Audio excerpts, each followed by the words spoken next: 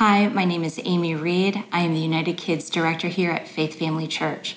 And I'd like to focus on two words, seek and serve. And when we seek Father God, we go ahead and inquire and desire of Him. Our prayer point is that our younger generations would seek Father God with all their hearts. Let's look at our prayer scripture. And it's found in Psalm 22, verse 30 and 31. Our children will serve Him. Future generations will hear about the wonders of the Lord. His righteous acts will be told to those not yet born, and they will hear about everything He has done. They're going to serve and follow God because they're going to hear of His wonders and His righteous acts. That's why they're going to serve Him.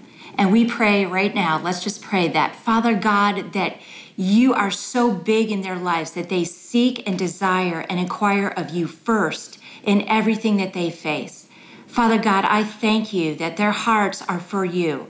I thank You that we speak a confession of faith over all our children, even those not yet born, over the infants, over our youth, over the children, that not only their hearts follow after You, but they will serve You and worship You only, as the Lord has said. I thank You for Your plans and purposes in their life, that You have good things planned for them. And we give You the glory that our children, that their hearts and the youth, their hearts are after You in Jesus' name.